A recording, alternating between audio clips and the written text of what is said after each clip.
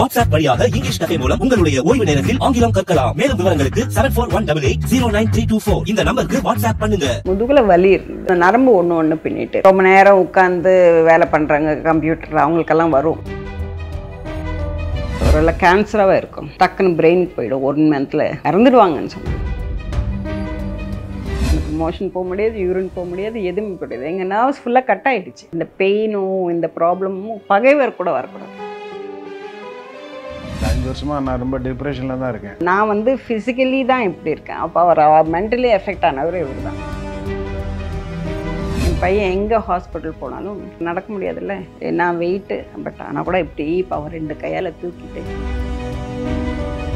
அவன் சந்தோஷமாக இருக்கும். அவன் இந்த 5 இயர்ஸாக அந்த சந்தோஷம் பார்க்கலாம், இருக்கிறதே அவனுக்காக தான். இப்போ அதனால் அவங்க வந்து கொஞ்சம் கூட ஃபீல் பண்ணக்கூடாதுன்னு சொல்லிட்டு ஐம் ஓகேன்னு சொல்லி அவங்கள ஒரு டான்ஸ் ப்ரோக்ராம் தான் பார்த்தேன். காதலே சொல்ல, அவர் நேராக டைரெக்டாக கல்யாணம் பண்ணிக்கிறேன்னு சொல்லிட்டார். என்னோட ஃபர்ஸ்ட் டான்ஸ் ஷோ பார்த்தாரு, அந்த பிளேட்டில் பண்ணிட்டு இருக்காச்சு, அந்த பிளேட்டை நகரில் எனக்கு பயமாயிடுச்சு இவரை பார்த்து. கல்யாணத்துக்கு முன்னாடி அவர் போய் ஒரு சாரி வாங்கி வந்துரு, 150 rupees. எனக்கு சொன்ன கோவம் வந்துடுச்சு. அது தூக்கியும் போடல, யாருக்கும் கொடுக்கல. ரொம்ப நாளாக என் முடி வந்து சௌரி முடியோ விக் வச்சிருக்கணும்னு ரொம்ப யோசிச்சாரு. கல்யாணம் அனுப்புறப்போ ஒரு வாட்டி இழுத்து கூட பார்த்தாரு. கலகலகல்னு அப்படியே சலங்கெல்லாம் இல்லை, மெட்டி தான். அந்த மெட்டி சத்தம் அப்படி கேட்கும், அதை கேட்கறதே இல்லை. யார்கிட்ட கோவப்பட்டிருக்கீங்களா? இந்த கூப்பிட்ட டைமில் வரல, ஒரு நிமிஷம் நான் டீ குடிச்சிட்டு வரேங்க, நீங்கள் ஒரு டீ முக்கியமா?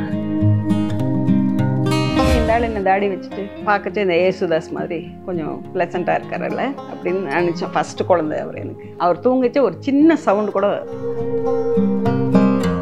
இயக்குனர் விக்ரமன் அவர்களும் அவங்களுடைய மனைவி ஜெயப்பிரியா, இவங்க 2 பேரை பற்றி தான் இன்றைக்கி நம்ம எல்லாருமே பேசிகிட்டு இருக்கோம். ஜெயப்பிரியா மேம்க்கு ஒரு முதுகில் ஒரு வலி வந்து கட்டி இருந்து அந்த சர்ஜரி தப்பானதுனால இப்போ 5 வருஷம் வந்து நான் பெட்டில் இருக்கேன் அப்படின்னு சொல்லிட்டு இருக்காங்க. பட் இந்த 5 வருஷம் அவங்க கடந்து வந்த பாதை அப்படிங்கிறது ரொம்ப கடினமான பாதை. ஆனால் அதை அவங்க சிரிச்சுக்கிட்டே தாங்கி எதிர்கொண்டுட்டு இருக்காங்க அப்படிங்கிறது தான் அவங்களோட இன்டர்வியூஸ்லாம் பார்க்கும்போது நமக்கு தெரிகிற விஷயங்கள். ஸோ நான் இங்கே பார்க்குறது இவங்களுடைய காதல். இந்த காதல் எவ்வளோ வலிமையான காதல் அப்படிங்கிறது தான் அவங்களோட சிரிப்பில் தெரியறது. எல்லாத்தையும் கடக்கிற சக்தி காதலுக்கு உண்டு. அண்ட் ஜெயப்பிரியா மேம் கிட்ட இருந்து நாம் இன்டர்வியூ மூலியமாக என்னெல்லாம் கற்றுக்க போகிறோம் அப்படிங்கிற விஷயமும் நிறைய மக்களோட கமெண்ட்ஸ் பார்க்கும்போது தெரியுது. ஸோ பேசலாம். வணக்கம். வணக்கங்க. உங்களோட மெடிக்கல் டேம் முதுகு வலி வந்ததுல மேம், அதுக்கு ஏதாவது கட்டி எல்லாம் இல்லை, முதுகுல வலி இருந்தது, அது இன்ஃப்ளமேஷன் இருந்தது. அந்த நரம்பு ஒன்று பின்னிட்டு இருக்கிற மாதிரி அது ஏதோ இன்ஃப்ளமேஷன் ஆயிடுச்சு. ஆக்சுவலி நீங்க டெயில் போன் வலி அப்படின்னு சொன்னீங்க, அது நிறைய பேருக்கு இருக்கு. அந்த 2 வீலர் ஓட்டிட்டு போகும் அவங்களுக்கு டான்சஸ்க்கு ரொம்ப நேரம் உட்கார்ந்து வேலை பண்றாங்க கம்ப்யூட்டர், அவங்களுக்கெல்லாம் வரும். அப்போ ஹாஸ்பிட்டல் போகணும் அப்படிங்கிற ஒரு நீடு இருந்ததாம. ஒரு டாக்டர் சொன்னாங்க ஸ்டெராய்ட்ஸ் கொடுத்து கொஞ்சம் நம்ம சரி பண்ணிடலாம். பட் இன்னொரு டாக்டர் வந்து எனக்கு தெரியாது, சாரோட பேசினாங்க, இது பின்னாடி ஏதோ ஒரு ஸ்மூக்கியாக ஒரு மாதிரி இருக்குது, ஸோ இது ஏதோ உள்ளே தெரியல, ஒரு கேன்சராகவே இருக்கும் சார், நம்ம உள்ளே போய் ஒரு சின்ன பயாப்சி எடுத்துடலாம், எதுக்கு நல்லது, இல்லைன்னா டக்குன்னு பிரெயினுக்கு போயிடும், 1 மந்த்தில் ப்ராப்ளம் ஆகிடும், அப்புறமா அது ரொம்ப இதாகிடும், பிரெயினுக்கு போயிடும், அட்டாக் பண்ணிவிடும், இறந்துடுவாங்கன்னு சொன்னாங்க. வேண்டான்னா வேண்டாம், ஆப்ரேஷன் வேண்டாம், எதனா மருந்து கொடுக்க சொல்லுங்கள், இன்ஜெக்ஷனுக்கே பயப்படுவேன் நான். இப்போ பேக் பெயின் அப்படின்னு சொல்லி சர்ஜரி ஒன்று பண்ணுறாங்க, பயாப்சி எடுத்து டெஸ்ட்டுக்கு அனுப்பியிருக்காங்க, அதுக்கப்புறமே நடக்கிறதுக்கு முடியல. நான் நினச்சேன் பேக் அப்படியே படுத்துன்னு இருக்கேன்ல, சரி ஆப்ரேஷன் பண்ணதால் அப்படியே படுத்துன்னு இருக்கேன், சரி எதனா கொடுக்கணுன்னா கொஞ்சம் பெட் ரைஸ் பண்ணிவிடுவாங்க அவங்களே, இது பட்டன் வச்சு ரைஸ் பண்ணிவிட்டு திருப்பி. ஸோ அப்படி இருந்தேன். பேக் நானும் கொஞ்சம் ஆப்ரேஷன் பண்ணதால் நானும் கொஞ்சம் அப்படி கொஞ்சம் அசைக்காமல் இருந்தேன். பட் ஆஃப்டர் 10 days வந்து ஃபிசியோதெரபிஸ்ட் வந்து அந்த விரல் ஆட்டுங்க இது பண்ணுங்கன்னா விரல் ஆட்டவே முடியல, கால் 2ம் ஆட்ட முடியல. அப்புறம் அவங்களா வந்து சும்மா ஏதோ அவங்கள கையால் பண்ணி அது பண்ணிட்டு. ஆனால் நீங்கள் எதிர்பார்த்துருக்க மாட்டீங்கல்ல, தொடர்ந்து இது சில வருஷம் இப்படி கண்டினியூ ஆகும், கால் நடக்க முடியாமல் சரியாயிடும். நான் நினச்சிட்டு இருந்தேன் எவ்ரி மந்த், அடுத்த மந்த்தும் இந்த மந்த்து கொஞ்சம் அப்படியே கொஞ்சம் யாருன்னா 2 பேர் பிடிச்சி நிற்க வச்சா ஓகே நான் நடந்துடுவேன் அப்படின்னு நினைப்பேன். நடக்கலைன்னா சரி நடப்பேன் அப்படின்னு. கண்டிப்பா உங்களுக்கு சரியாயிடும் மேம். உங்க நல்ல மனசுக்கு இப்பயுமே நீங்க ஒரு 5 வருஷத்துக்கு அப்புறமா இன்டர்வியூ கொடுக்க காரணமே ஒரு அவேர்னஸ் வேணும், விழிப்புணர்வு வேணும். கண்டிப்பா மருத்துவமனைக்கு ஒரு ட்ரீட்மெண்ட்னு போனாங்கன்னா எவ்வளவு தூரம் கவனமா இருக்கணும். கண்டிப்பா தான்.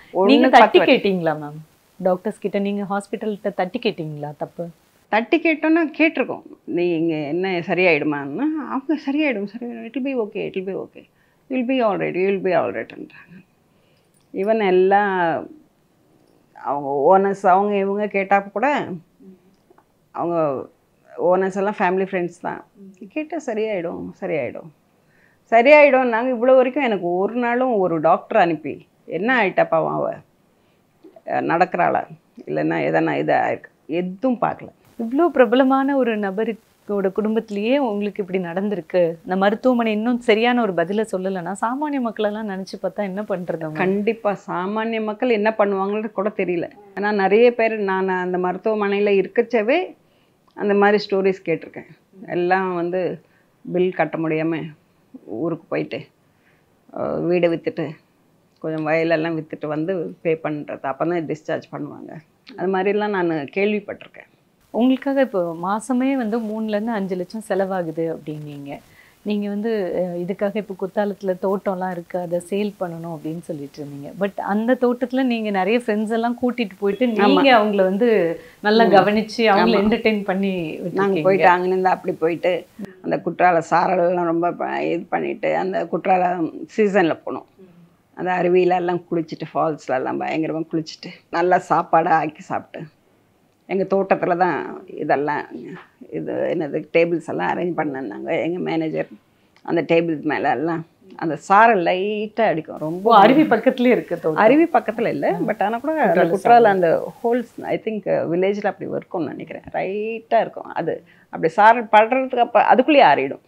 தண்ணி படுறது தெரியாது. அவ்வளோ பியூட்டிஃபுல் பிளேஸ். எனக்கு விற்க மனசே இல்லை. நீங்கள் வந்து படங்களில் மட்டும் உங்களுடைய காதல் வந்து கொண்டாடப்படுறதில்ல. நிஜமாகவே அவங்களோட இன்டர்வியூஸ் பார்க்கும்போது ரொம்ப பிரமிப்பாக இருந்தது. உங்களோட காதல் ஃபஸ்ட்டு மேமை பார்க்கும்போது எங்கே பார்த்தீங்க, எப்படி இருந்தது உங்களோட காதல்? ஃபஸ்ட்டு அவங்கள ஒரு டான்ஸ் ப்ரோக்ராம் தான் பார்த்தேன்னு நினைக்கிறேன். சரியாக ஞாபகம் இல்லை, அங்கே தான் பார்த்தேன்னு நினைக்கிறேன். அப்போவே பார்த்தோன்னே பிடிச்சிருச்சா சார் மேம்? பார்த்தோன்னே பிடிக்கல, பார்த்தோன்னே ஒரு இம்ப்ரெஸ் ஆச்சு. அது காதல்னு சொல்ல முடியாது. அதுக்கப்புறம் பேசி பழகி அப்படியே தான் வந்தது. அவங்க கிட்ட அந்த காதலை சொன்ன தருணம் ஞாபகம் இருக்கா சார்? ஞாபகம் இல்லை. காதலே சொல்ல அவர். அப்படியா? நேராக டைரெக்டாக கல்யாணம் பண்ணிக்கிறேன்னு சொல்லிட்டார். ஆஹா, அது ரொம்ப அழகு இல்லை? காதலிக்கிறது அந்த பிரேக்கப் அதெல்லாம் இல்லாமல் கல்யாணத்தில் போய் முடியறது தானே காதலோட அழகே. காரணம் என்னென்னா அந்த டைமில் வந்து எங்கள் அம்மா இங்கே வந்திருந்தாங்க. எங்கள் அம்மாவுக்கு அப்போ நடக்க முடியாது. எங்கள் அம்மாவை நல்லா பார்த்துக்கிட்டாங்க.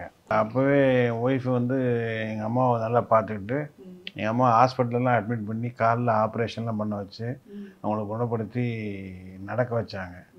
ஸோ அதில் எனக்கு ரொம்ப அட்டாச்மெண்ட் ஆகிடுச்சு. கல்யாணத்துக்கு முன்னாடி நீங்கள் நட்பாக இருக்கும்போதே? நட்பாக இருக்கும்போது. ஓகே. ஸோ அப்போ இவங்க நம்ம வாழ்க்கை துணைவியாக வந்தால் நம்ம குடும்பத்தை நல்லா பார்த்துக்குவாங்கன்னு தோணுச்சு. அதுதான் அந்த அன்புன்றது அப்போ உங்களுக்கு ஆழத்துல இருந்து வந்திருக்கு இல்லையா? 2 பேருக்கும் ஒருத்தருக்கு ஒருத்தர் செய்யணும் அப்படின்ற மாதிரி. ஸோ உங்களோட படங்கள் நீங்கள் 2 பேரும் சேர்ந்து பார்த்த படம்னா எந்த படம்? எல்லா படமும் என் படம் பிரிவு எல்லாம் கூட்டு போவோம்ல. ஃபஸ்ட்டு அந்த ஷோவில் பார்த்துட்டு நான் அழுதுகிட்டே வந்து நான் சொல்லுவேன், என்னங்க இது ரொம்ப நல்லாயிருக்கு எண்டிங்கு, கண்டிப்பாக பெரிய ஹிட் அப்படின்னா கண்டிப்பாக அது பெரிய ஹிட் ஆகிடும். அவங்கள பற்றி சொல்லுங்கள் சார். அவங்க இவ்வளோ பாசிட்டிவ். சார் சொல்லுவாங்க எப்பவுமே, சின்ன நீனாலே தாங்கிட்டேன், என்னாலலாம் இது மாதிரிலாம் தாங்க முடியாது. ஆமாம், என்னோட வெல் பவர் அவங்களுக்கு ஜாஸ்தி. நான் இப்போ ரொம்ப இந்த 5 வருஷமாக நான் ரொம்ப டிப்ரெஷனில் தான் இருக்கேன். பட் அவங்க அப்படி இல்லை, அவங்க ஓரளவு கான்ஃபிடண்ட்டாக தான் இருக்காங்க. ஆமாம், அதுதான் எங்களுக்கு தெரியுது. நீங்கள் டிப்ரெஷன் சொன்னீங்களா சார், அது மனைவி மேலே இருக்கிற அந்த காதல் தான்? காதல்னால நான் வந்து ஃபிசிக்கலி தான் இப்படி இருக்கேன். அப்போ அவர் மென்டலி எஃபெக்ட் ஆனவர் இவர் தான். இவர் ரொம்ப டிப்ரெஷனில் போயிட்டார். ஏதோ ஒன்று தப்பு நடந்துடுச்சு, அவள் கலகலன்னு இப்படி சுற்றிட்டு இருந்தா. இப்போ நாங்கள் 2 பேரும் நானே அவர் சொல்லவே மாட்டேன். எவ்வளோ வலி வந்தாலும் அவருக்கு சொல்ல மாட்டேன், என் பையனுக்கும் சொல்ல மாட்டேன். ஏன்னா என்னோட சோகம் ஒன்று தாக்கிடுமோ அப்படின்ற மாதிரி சொல்லவே மாட்டேன். கொஞ்சம் எப்போ நான் ரொம்ப முடியலன்னா என்னங்கன்னு சொல்லுவேன், என்ன ஒரு நிமிஷம் உட்காருங்க சொல்லிட்டு உட்கார்ந்தா போதும், வலி போயிடும். நீங்கள் பேசி அவங்களுக்கு கொடுக்குற ஸ்ட்ரென்த்னஸ்னால் என்னன்னு நினைக்கிறீங்க சார்? இல்லை, நான் வந்து அப்பப்போ தான் சப்போர்ட்டாக இருப்பேன், பாசிட்டிவாக இருப்பேன், மாரல் சப்போர்ட் கொடுப்பேன். நான் தைரியம் மாதிரி நீ நடந்துடுவா, குணமாயிடுவா, டான்ஸ் ஆடிடுவா அப்படின்னு சொல்லுவேன். எவ்ரி டைம் சொல்லிட்டு இருப்பாரு. உங்கள் முன்னாடி அழுவாங்களா?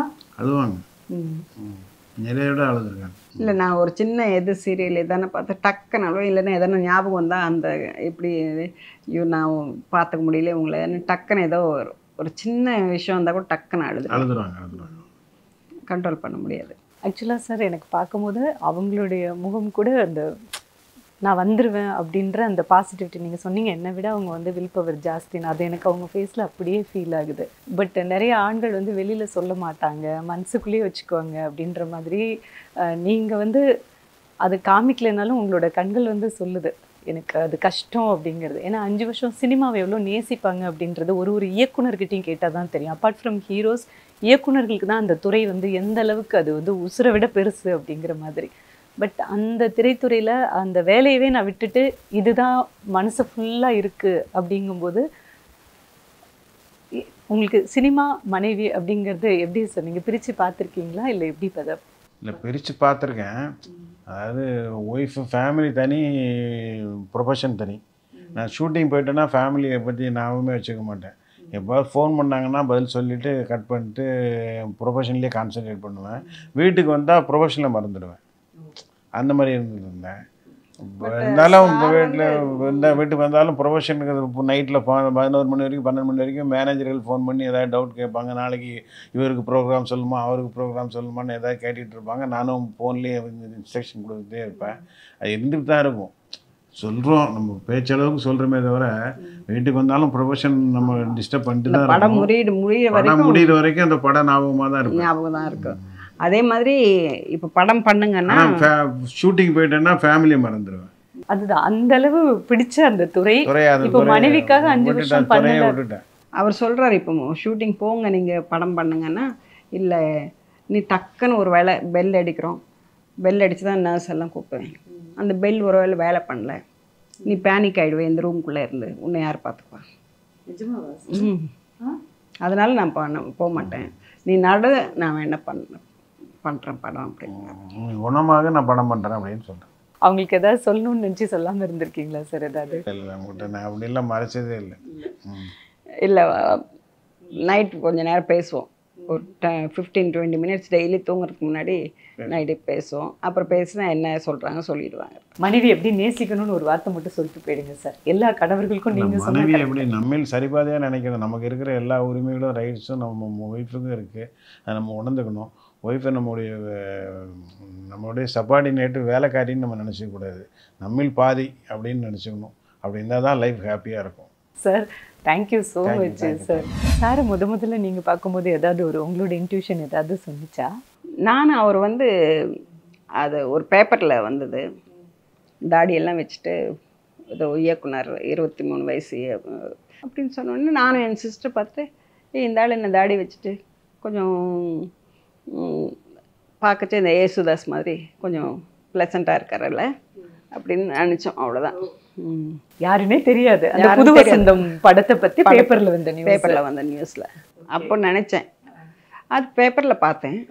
அப்புறமா என் ஃப்ரெண்டு வீட்டில் ஒரு வாட்டி பர்த்டேக்கு பார்த்தோம். ஸோ ஃபஸ்ட்டு மீட்டு ஃபஸ்ட்டு லுக்கு அதெல்லாம் ஒன்றும் இல்லை. சார் தான் கொஞ்சம் எதிர்பார்த்துட்டு இருந்தார். நான் ஒரு டான்ஸர் இல்லை, ரொம்ப அப்படியே இவ்வளோ பெரிய ஜிம்கி அப்படி இப்படி இது இவ்வளோ ஜுவல்ஸ் வச்சு அப்படி இப்படி ரொம்ப அவ்வளோ பூவெல்லாம் இப்படி வச்சுட்டு அப்படி ரொம்ப ஜாலாக வருவேன்னு அப்படி நினச்சாரு. பட் நான் ரொம்ப சிம்பிளாக ஒரு பொட்டு மாத்திரம் வச்சுட்டு, ஒரே ஒரு சாமந்தி, அவ்வளோ பெரிய முடி, ஒரே ஒரு சாமந்தி வச்சுட்டு சின்ன செயின் போட்டு போனேன்.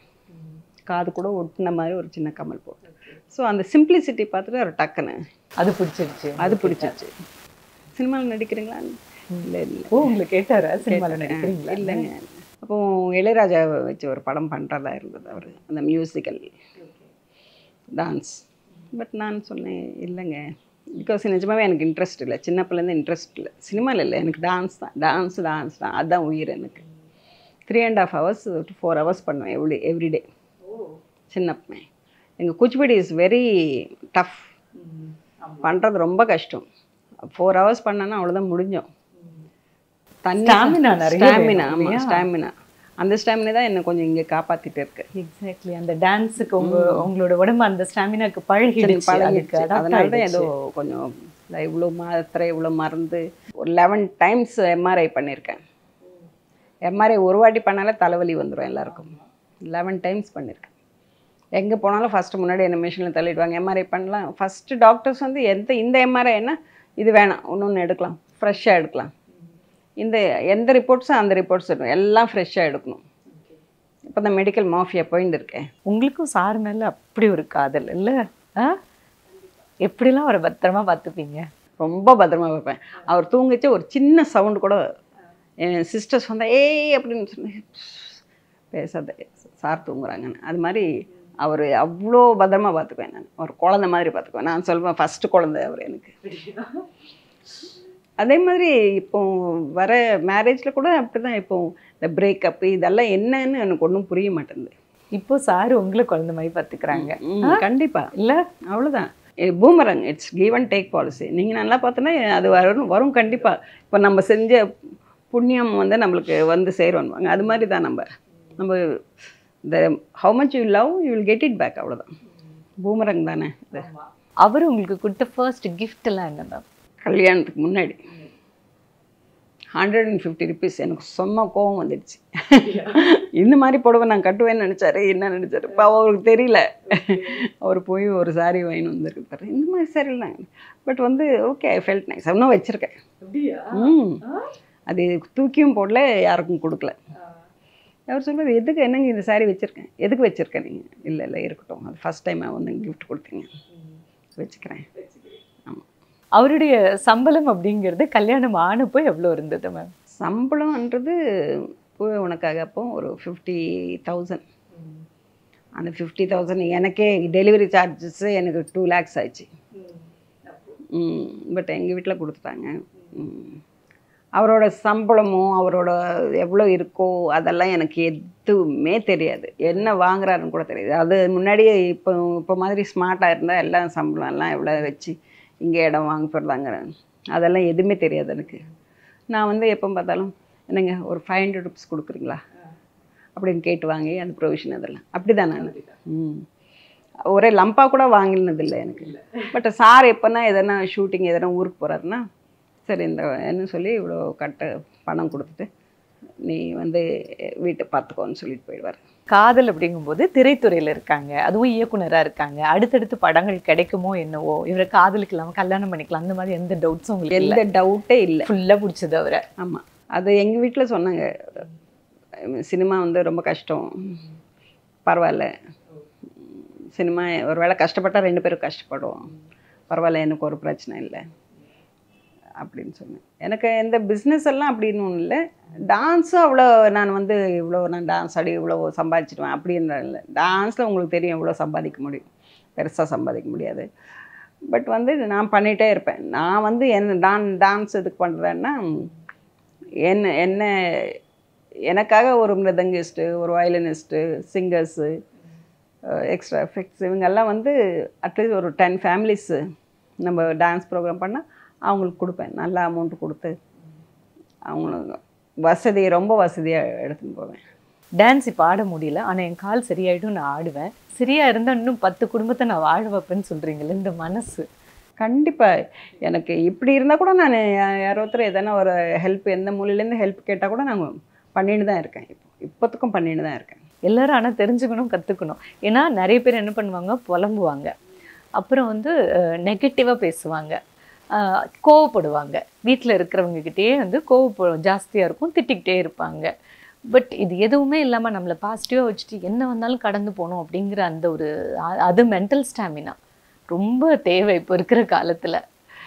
ஸோ உங்களுக்கு அது ஒரு ஏதாவது ஒரு மேஜிக் என்ன திங்க் பண்ணி? மேஜிக் இல்லை, நான் வந்து life I will take it as it goes.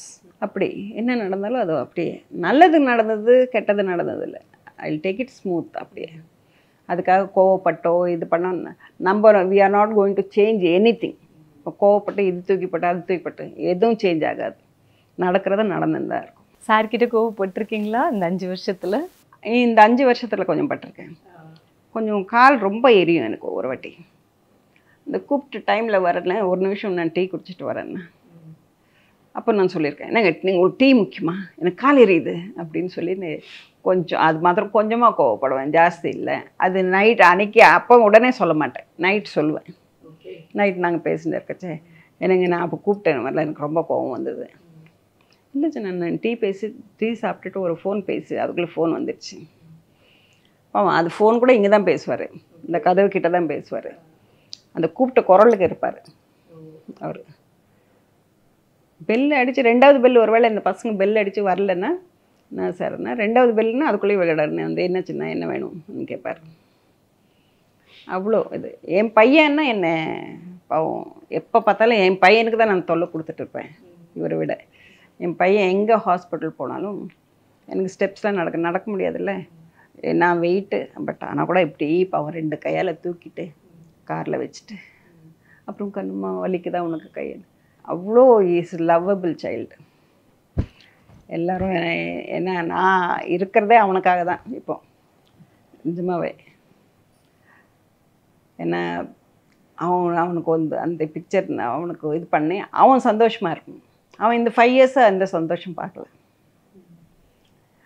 அவன் பார்த்ததெல்லாம் சாருக்கு உடம்பு சரியில்லை, என்னை நினச்சி 20 கிலோஸ் இறங்கிட்டார் அவர் சார். இதுக்கு முன்னாடி நீங்கள் பாருங்கள், கம்பேர் பண்ணுங்கள், 20 கிலோஸ்.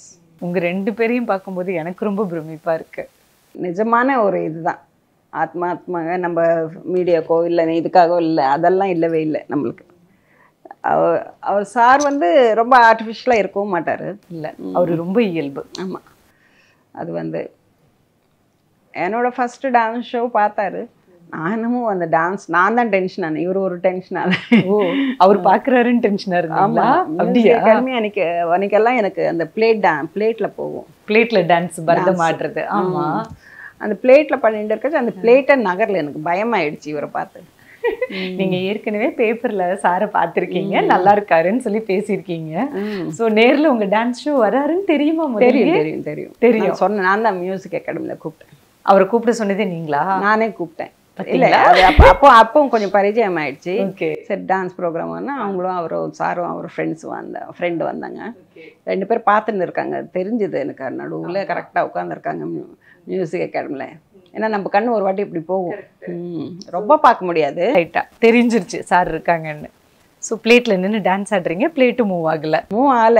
பட் அப்புறமா வந்து உடனே டைவர்ட் பண்ணிட்டேன். நான் வந்து என் ஃப்ரெண்ட்ஸ் கூட சொல்லுவாங்க டான்ஸ் பண்ணச்சு, நீங்கள் 2 பேர் என்ன பேசிகிட்டு இருக்கீங்க ஃபஸ்ட் ரோவில் உட்காந்து. நான் சொன்னேன், நீ டான்ஸ் பண்ணுறியா எங்களை பார்க்குறியா? டான்ஸ் பண்ணச்சா எங்கள் கண்ணுக்கு தெரியாது. ஸோ நான் அவ்வளோ பயங்கர அதனால் நான் எதுக்கும் டக்குன்னு டைவர்ட் ஆகிட்டேன். பட் கொஞ்சம் டென்ஷன் ஆயிடுச்சு அவர் பார்க்கச்சே. அப்போ தான் லவ் ஸ்டார்டிங் இல்லை, அதனால் கொஞ்சம் அது இருக்கும் யாருக்கான கூட. அவர் ரொம்ப இயல்பாக இருக்காரு சார். அவர் காதில் உங்ககிட்ட எப்படியெல்லாம் வெளிப்படுத்தினாரு மேம்? வெளிப்படுத்தினாருன்னா அவருக்கு ரொம்ப பிடிக்கும். என் முடி வந்து அவருக்கு ரொம்ப நாளாக என் முடி வந்து சௌரி முடியோ விக் வச்சுருக்கணும்னு ரொம்ப யோசிச்சாரு.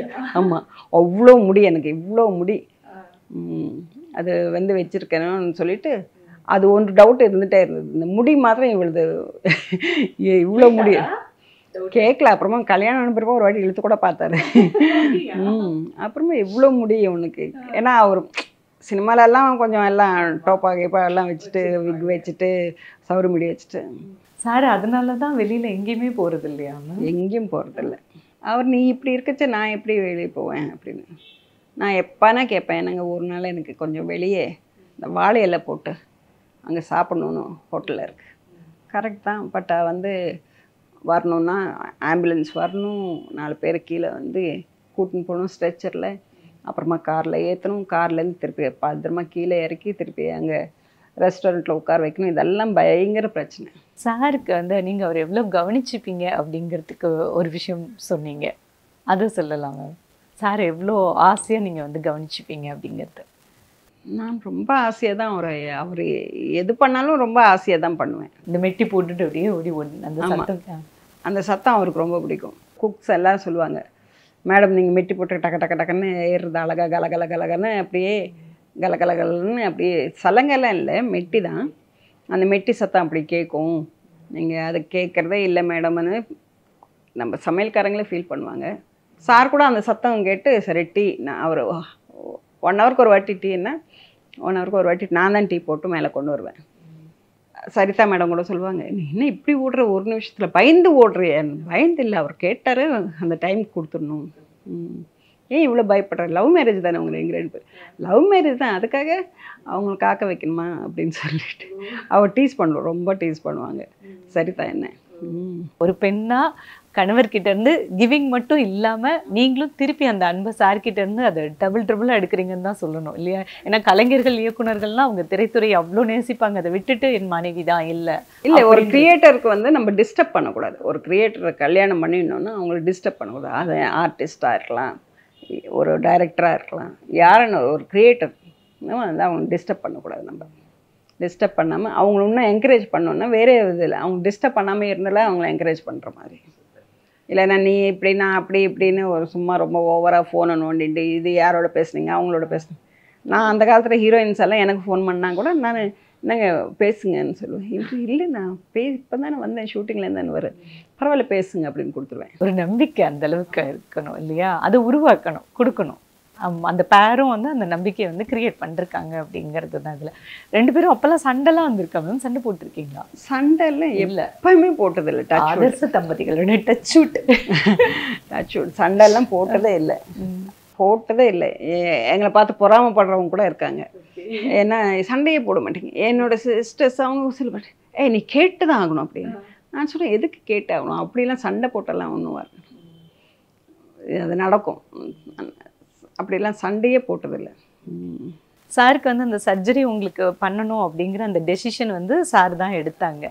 அவருக்கு அது எதுவும் ஒரு மாதிரி கில்ட்டாக இருக்கா மேம்? நம்ம மனைவி நம்ம டெசிஷன் எடுத்துட்டோமே அப்படின்னு. அப்படியா உங்ககிட்ட சொல்லியிருக்காரு அதை பற்றி? ஆமாம், நான் அன்றைக்கி ஃபோர்ஸ் பண்ணியிருக்கக்கூடாது ஒன்று, நீ சொன்னேன் வேணான்னு சொல்லிட்டு. அதனாலே அவர் அந்த கில்ட்டாலேயே அவர் வந்து ரொம்ப மென்டலி அப்செட். அவர் டிப்ரெஷன் போனது காரணமே நான் தான், உடம்பு சரியில்லை போன காரணம். அவர் சடனாக ஒரு நெஞ்சு வலிக்குது எனக்கு அப்படி இப்படின்னு சொல்லச்சே எனக்கு. இப்போ சாருக்கு நீங்கள் தைரியம் கொடுப்பீங்களா? கண்டிப்பாக. அவர் உங்களுக்கு கொடுக்குறத விட நீங்கள் தான் அதிகமாக. ஆமாம், ஏன்னா நான் கொஞ்சம் அவர் சொல்லுவார் நீ ஸ்ட்ராங்குன்னு சொல்லணும்னா நான் இன்னும் நிஜமாகவே ஸ்ட்ராங் ஆகிட்டேன். அவர் நீ வீக்கானா நான் வீக்காக இருப்பேன் போல இருக்கு, நீ என்னை விட ஸ்ட்ராங்குன்னு. என் ஃப்ரெண்ட்ஸ் கூட நிறைய பேர் ஐயோ இப்படி நினச்சி கூட பார்க்க முடியாது. இந்த மாதிரி நாங்கள்லாம் போயிடுவோம், ஸ்லீப்பிங் எல்லாம் போட்டு சுத்தமாக இதாகிடுவோம், நாங்கள்லாம் நினச்சி கூட பார்க்க முடியாது அப்படின்வாங்க. நீங்கள் பயங்கர ஸ்ட்ராங் அண்ட் பாசிட்டிவ், உங்ககிட்ட இருந்து லேர்ன் பண்ணிக்கணும் நாங்கள். என்ன பண்ணுறது, வேறு வழி இல்லை இப்போ நம்ம because I have to take care of family. சாரை பார்க்கணும், அவர் ஒரு கிரியேட்டரு. என் பையன் இப்போ ஹீரோவை வரான், அவனும் பார்த்துக்கணும், அவன் லைஃப் பார்த்துக்கணும். நம்ம குழந்தைங்க பெற்றுட்டா பத்தாது. நான் இவ்வளோ வரைக்கும் வர ஆயா வச்சோ இல்லை அப்படி அனுப்பி அது மாதிரி எல்லாம் எனக்கு அந்த விருப்பமே இல்லை. இந்த காலத்தில் அது பண்ணுறாங்க, அது எப்படி தான் செட் ஆகுதோ தெரியல. அவ்வளோ ஜாபாக தேவையில்லை. நான் வந்து ரொம்ப பிஸி டான்ஸு தான். ஆனால் அதுக்காக வந்து இந்த குழந்தைங்கள பார்த்துக்காம இருந்ததில்லை. அவன் என்னை ஒரு நிமிஷம் பிரிஞ்சிருக்க மாட்டான். என் பையன் இப்போதைக்கே பாவம், அவன் ரொம்ப டிஸ்டர்ப் ஆகிட்டான். அதுக்கும் மீந்து நான் வந்து கண்ணுமா பாரு நான் இப்படி இருக்கேன், பட் ஆனால் கூட நீ வந்து இதுன்னா அவன் பட் வந்து எப்போனா ஃபோன் பண்ண அம்மா என்னம்மா இல்லை ஒன்றும் இல்லை சும்மா நீங்கள் எங்கே இருக்கான்னு கேட்டேன். ஷூட்டிங் போகிறப்ப கூட பார்த்துட்டு தான் போவான், பார்த்து கால் கும்பிட்டு போவான். ஆசீர்வாதம் வாங்கிட்டேன், அம்மா பிளஸ் மீ அப்படின்னு சொல்லிட்டு. அப்போது ஆல் தி பெஸ்ட் கண்ணான்னு மொத்தம் வைப்பேன். Such a wonderful child. அப்போ எப்படி இருக்கும் மேம் அந்த எமோஷன்? அந்த மாதிரி தாய் பாசம்லாம் இப்போ வந்து தேவை, இந்த இன்னைக்கு இருக்கிற குழந்தைங்களுக்கு அது தெரிஞ்சு. நிஜமா அது ரொம்ப தேவை. இப்போல்லாம் அப்படியே விட்டுட்டு போயிடுறாங்களாம். விட்டுட்டு போயிட்டு அவங்களே எதுவும் நூடுல்ஸ் எடுத்து ஃப்ரிட்ஜிலேருந்து எடுத்து அவங்கள வச்சு சூடு பண்ணி சாப்பிட்றாங்க. அப்போ எதுக்கு குழந்தைங்களை பெற்றுக்கிறது? சீக்கிரமாக எழுந்து நடந்து இன்னும் நிறைய வார்த்தைகள் ஒரு மோட்டிவேஷ்னலாக இருக்கிறீங்க இப்போ வரைக்கும் மக்களுக்கு. உங்களை பார்க்கும்போது அவங்களே சேஞ்ச் ஆவாங்க, நிறைய பெர்செப்ஷன்லாம் மாறும். ஆமாம் எல்லாத்தையும் ஈஸியாக கிடக்கலாம் அப்படின்றது. நீங்கள் ஒரு பெரிய மோட்டிவேஷனல் ஸ்பீக்கராக வருவீங்க மேம் மக்களுக்காக. கண்டிப்பாக வரணும்னு நினைக்கிறேன். என்னால் அந்த ஹெல்ப் பண்ண முடிஞ்சால் கண்டிப்பாக பண்ணுவேன். நான் இதுக்காக நான் அப்படி வரணுன்னா கண்டிப்பாக வருவேன், அடிச்சலாம். அது மாதிரி நம்ம கூட்டு குடும்பமாக இருக்கணும். அதே மாதிரி அவங்க தானே இப்போ தாத்தா பாட்டி அத்தை சித்தி அப்படின்னா பசங்களுக்கு கூப்பிடுறதுக்கும் நல்லாயிருக்கும். எப்போ பார்த்தாலும் அம்மா வந்து சரி கம்ப்யூட்டர் எடுத்து போயிட்டாங்க, ஐடி ஜாப்க்கு அப்பா போயிட்டாரு, இவங்க யாரும் இல்லை.